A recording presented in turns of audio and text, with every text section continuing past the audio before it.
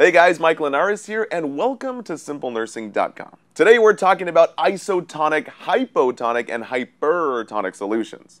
They're kind of like the three little bears, or the three little hippos. One is too much, one is too little, and one is just right. Alright guys, first we have hypotonic fluids, which we call hypotonic fluid, because fluid goes into the cell, making the cell swell, making it big and puffed up and swollen, just like a big hippo. So what are hypotonic fluids? Well, they're just solutions containing a lower concentration of salt or solute than ICF, or basically fluid inside the cell.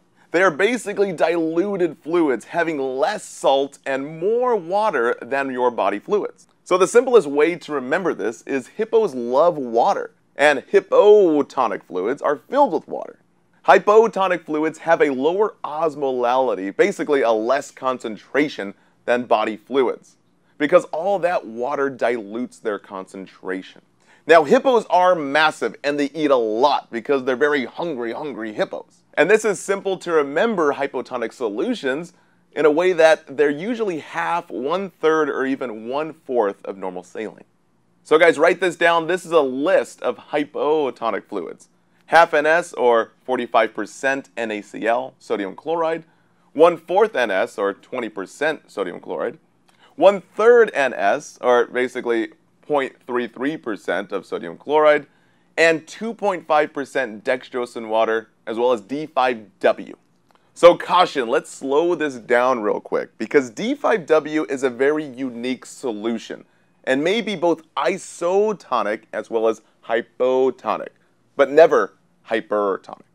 So please stop what you're doing and listen up real quick. Now, D5W is isotonic in the bag and hypotonic in the body.